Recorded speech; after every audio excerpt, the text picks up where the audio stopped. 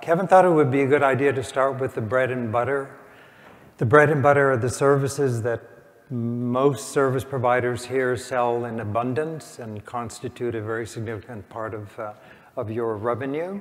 And I certainly will not spend a lot of time on these two slides, but as a healthy reminder that carrier Ethernet today, in terms of what the MEF has brought to the industry, are definitions for subscriber services, and they're listed here, and then you get an idea of what of their topologies on this slide. And then, most importantly, the operator Ethernet services. And there's particular focus, as most of you know, on access E-line. Transit E-line is also starting to pick up. There's interest in certifying transit E-line services, but the focus is certainly access E-line because, as you know, LSO APIs, the Sonata API, is just about wholly focused on access E-line services. So if you, just to keep things simple, the MEF has defined subscriber services and operator services, and the focus today really is on the 3 subscriber services and access E-line, the operator service. Now, the MEF certification program, if it were well represented in the top right hand, there would be an MEF 3.0 logo, but has gone through 3 generations. So the first generation was actually called MEF 9, MEF 14. That it was then rebaptized as CE 1.0, and it was a modest beginning to the certifications that you saw. About 120 service providers globally have been certified in the program, including all of them. But this is the start. It was an E-line and E-LAN, and then with Carrier Ethernet 2.0, it grew to include E-tree and E-access, and more substantially defined E-line and E-LAN services. Now we're getting into MEF 3.0. There is a substantial redefinition of access E-line, transit E-line, and of course there's LSO now involved, and LSO is now included in the MEF certification program, and to begin with, in a pilot that was launched on September the 15th, that is ongoing, and Isabel will be sharing you much more details about the pilot. The other bullets in this slide, there are other slides that I'll be able to illustrate more substantially, but what we brought to MEF 3.0 certification is we took the SDN NFV cookbook and we applied it to testing. And what you end up with is a virtualized test platform. And what you discover is that by using the power of the cloud, by using cloud-native, developing cloud-native applications, by using, developing virtualized test probes, driving down the price of a 100 gig test port from maybe $50,000 to way under $5,000, just shows you that virtualization brought to the discipline of testing creates a whole new discipline and a new world and a new opportunity to scale, a new opportunity to drive down costs very substantially. So I'll be illustrating the platform just a little later on. The easiest way that we found to certify MEF 3.0 services from a point of view of the model is to offer an on-demand model. So it is not a subscription model, it is an on-demand model. When a vendor or service provider wishes to certify a product for a vendor or a service for a service provider, they can certify just that product at the time, or service at the time that they want. The other advantage of developing a virtualized test platform, it's all software. And today, a substantial part of what we test is just software. And software, of course, changes just about every day. And so a platform able to evolve at the pace at which the software itself is evolving has to be a software platform itself, hence the software-based virtualized test platform, which means that we're now taking certification from the old CE 2.0 model, which is very rigid.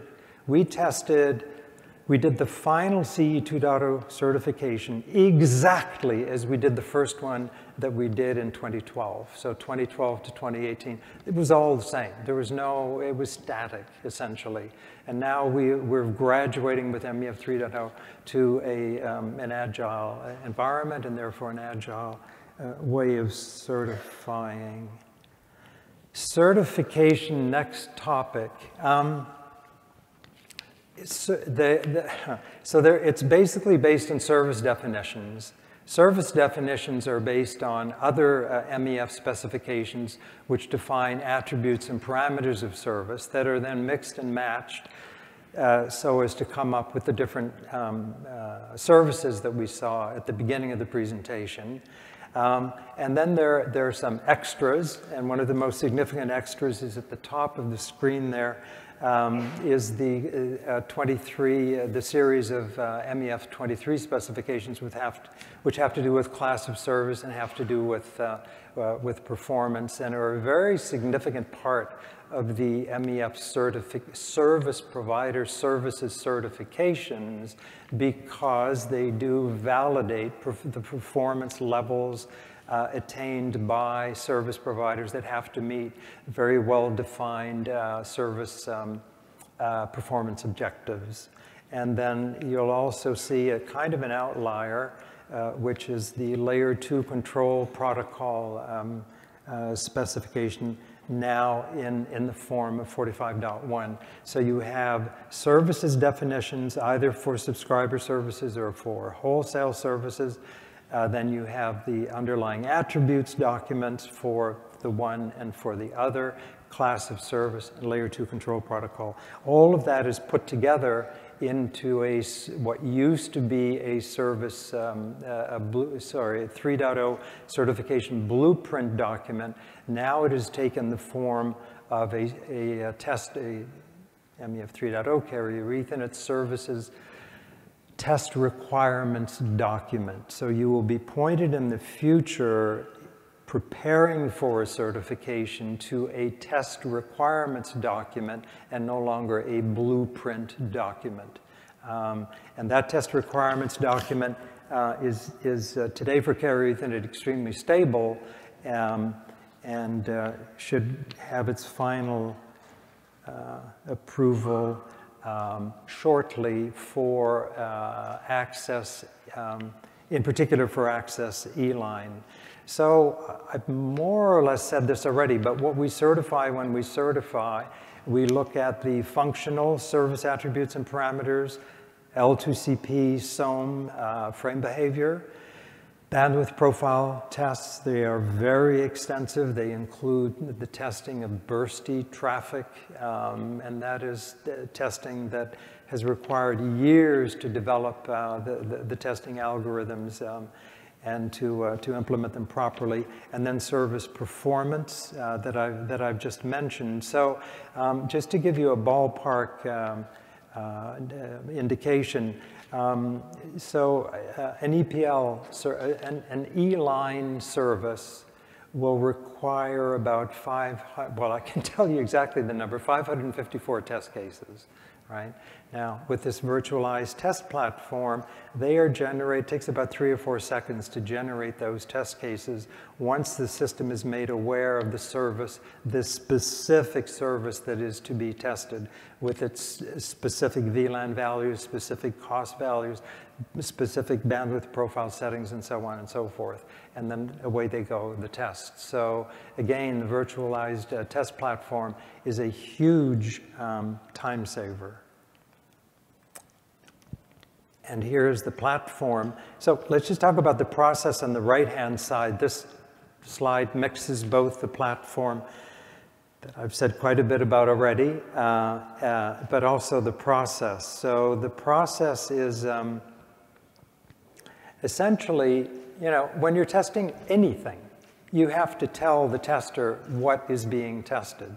So in the case of a carrier Ethernet service, the tester needs to know the attributes and the parameters of the service to be tested. And so if you look now on the left-hand side, that's what this portal is all about, the test manager. It allows a service provider to go into a portal and to specify the service to be tested. Then the cloud takes over and will generate the test cases in seconds and start executing them. And so the process, and they are executed on test probes, which are software. They're VNFs. They're proper VNFs. They can be in the form of a Docker container or loaded up as a virtual machine on a white box. And then the tests are then entirely controlled by the cloud test engine and displaying the results in the course of the testing itself. There are debug modes available. The point that I want to get to, though, is that with such a platform, the degree of virtualization brings a level of automation to the testing that allows service providers to request the test be run by themselves. So there are no test engineers involved. And this is very liberating for service providers because you really are in complete control of the entire process. So the service is described by, specified by the service provider.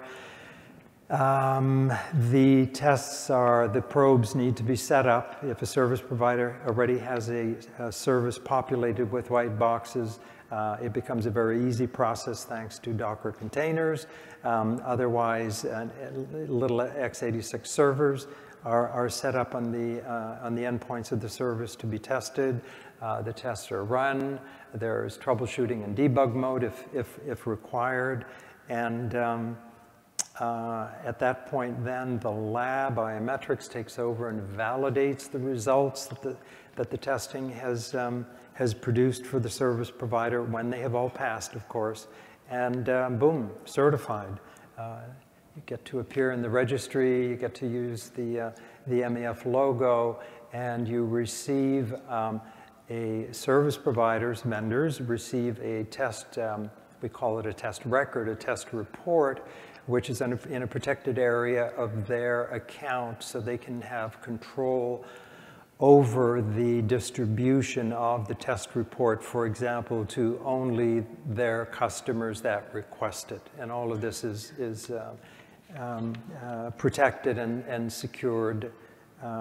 So it's also another way of realizing a goal of any test process of traceability, right? So anyone seeing the test report is actually taken right to the test report.